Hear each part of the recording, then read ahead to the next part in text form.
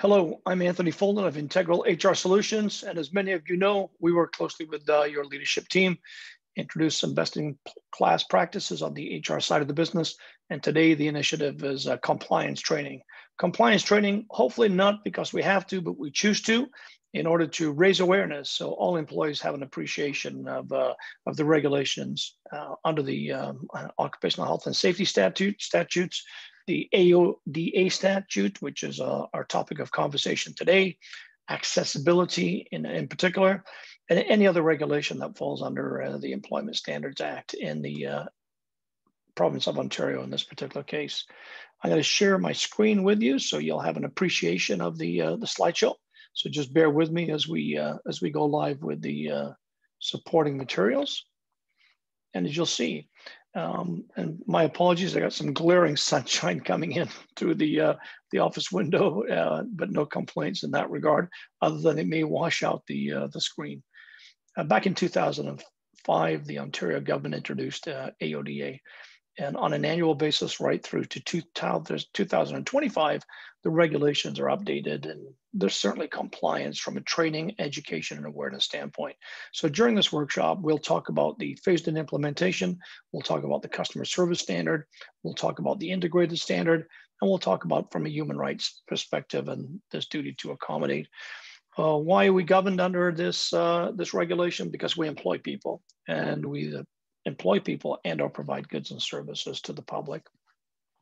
Quite simply, the goal is to identify, remove, and prevent barriers to persons with disabilities. And quite honestly, whether it's employment, whether it's accommodation, people with disabilities should not be treated differently. They should have the same access to employment. They should have the same access to employment promotional opportunities within the workplace, and certainly within the greater community, whether it be lodgings, buildings, accommodations in general. We have a legal obligation to comply with the standard. Senior leadership must sign off on an annual basis.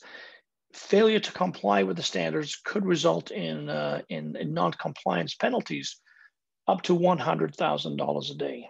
Now, you'd have to do something awfully silly or be absolutely naive, but the government reserves the right to introduce such penalties and measures.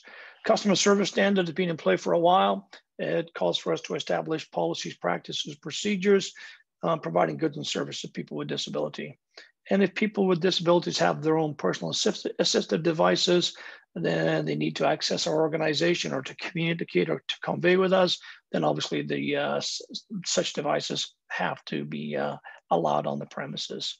And we've got to take every reasonable effort. And I'll talk about this in detail as we go forward, but people that are differently abled, and I'm more comfortable using the term differently abled rather than disabled, we have to these core values and principles that relate to independence, dignity, integration, and equal opportunity should really just become our core values. When it comes to the customer service standard, there's an obligation that we are in a position to communicate with a person with a disability in a manner that takes into account their particular disability. So whether it's a hearing impairment, whether it's a speech impediment, we have to be able to convey and communicate. We have to be in a position to train staff, whether it's staff, part-time, full-time, contractors, volunteers, people that were associated with our organization, so that they have an appreciation of the customer service standard and our obligations to do the right thing.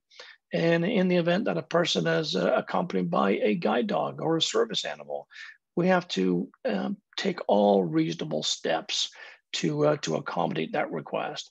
Now, sometimes when we get into areas that include contamination and food safety and things of that nature, then obviously we have to take a look at some other creative ways to accommodate a person that may be on site with a guide dog. But other than that, all reasonable steps and precautions must be taken. Anybody that, again, has a support person that is required to provide service and support, it's a requirement to work with them. Also, our policies and procedures have to have a provision if there's any temporary disruption of services. How do we communicate that with people to people with disabilities? Any feedback if people were looking to access our policies or ask questions or looking for information as far as practices, standards, policies, procedures, and if they were looking for feedback, we have to be able to provide such feedback in an environment that accommodates their particular needs. Customer service standards that we've addressed also talk about a multi-year plan. Under the regulations, we have to have plans for future. As this regulation evolves through to 2025, how we dedicated time, effort, resources to make sure we're compliant. As the customer service standard evolves, it now sees an introduction of what's called an integrated standard. This gets more involved from an employment practice standpoint. And everything we do from an emergency standpoint has to call for an individual emergency evacuation plan. So for clarity, many organizations have safety evacuation plans in the event of a fire, in the event of an explosion. But now we have to take into effect what happens if we have an employee that's disabled? How do they evacuate the building?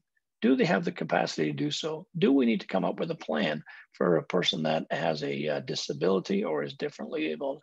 What about our websites? When we brand and when we promote brochures, information on our websites has to be accessible and a particular type of font. So, and employees that would look at our website, customers, visitors, guests, vendors, potential clients that may look at our website, they have a chance to do so, and our website is accessible.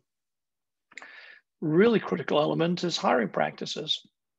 How do we accommodate people that have a disability throughout the process? So if I'm differently abled and I'm applying for a job, are there alternate formats to complete a resume or an application, or submit a resume, I should say, and complete an application? If there's any type of accommodation that's needed throughout the recruitment selection process, we have to be in a position to convey that and certainly work with the individuals so we can accommodate their needs. As we talked about a bit earlier, the policies that relate to respecting the dignity and independence of a person with a disability, we have to be able to integrate our goods and services. So persons with disabilities or that are differently able have access to our goods and services. And these are really the core values that we should be promoting within the organization. Differently able people, we're going to treat them with dignity. We're going to respect their independence. We're going to integrate our goods and services so they have equal access and ultimately equal opportunity given to a person that's differently abled that would be given to a person that does not have a disability. And we've put together a comprehensive policy, and it's posted on the Occupational Health and Safety Bulletin Board. The regs call for the policies to be posted in a conspicuous location, and it just really reinforces our dedication to the provision of service. Whether it's a customer, vendor, anybody we serve that may have a disability, we're going to respect their independence. We're going to treat them with dignity and respect, and we're committed to providing all forms of accommodation. Under the regs, we have to be able to communicate, as we alluded to earlier. So we'll work with staff specifically on the front lines that may interact with customers and vendors that would approach our facility that may have a disability in relation to communication. Telephone services.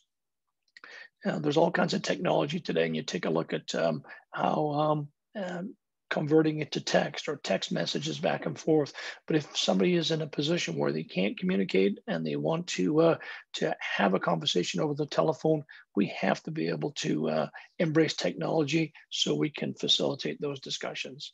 As alluded to a little bit earlier, a little bit broader, somebody has an assistive device that requires them to function, whether I'm an employee, whether I'm a vendor, customer, we have to be able to accommodate those assistive devices. Billing. May have somebody on the AR side of things as a vendor, and all of a sudden they have a vision impairment and they can't read effectively our invoices. We have to come up with some innovative and creative strategies, which may be just picking up the phone and walking them through the invoice. It may be putting it in a larger font, maybe converting it to Braille. So this duty to accommodate.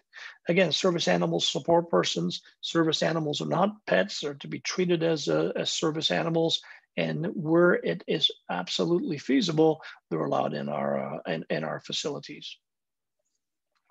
And we just alluded to a support person quite often. And it's important from a sensitivity standpoint. If we are interacting with an individual that has a need to have a support person, we should be interacting with the individual and not the support person, unless we're told otherwise. Training. Obviously, this tutorial, we will provide additional materials, training materials, and we'll review the policies. So all employees have a greater level of awareness and appreciation and an improved level of sensitivity towards interacting with people that are differently abled. As we talked about it, the act's being in play. We're certainly, from a training standpoint, required to review the act, the regulation, the company policies and procedures, how to locate our policies. And as organizations grow, and certainly with over 50 employees, requirements to do or to introduce and facilitate broader training that relates to human rights. So we can take that in relation to the Human Rights Code training, we can take that as a separate module. We talked about the emergency response. That also has to be built into our training programs and procedures. So really, at the end of the day, the expectation is that all employees are treated with dignity and respect. If an employee becomes disabled in any way, shape, or form, then obviously from a privacy confidentiality standpoint, we'll work with the employees to look at how we accommodate, and we put such plans together in play. Any interactions with customers, vendors, anybody from a third party, whether it be a client, whether it be someone that just reports to our facility, we have to be in a position to identify if there are any opportunities to accommodate and how we will accommodate those needs. So there's a brief overview of AODA, the Accessibility for Ontarians with Disability Act. Your administrator now is going to introduce a brief quiz. And that quiz will actually confirm understanding of the takeaways, and again, a policy review. So thank you for your time this afternoon, and enjoy a terrific day.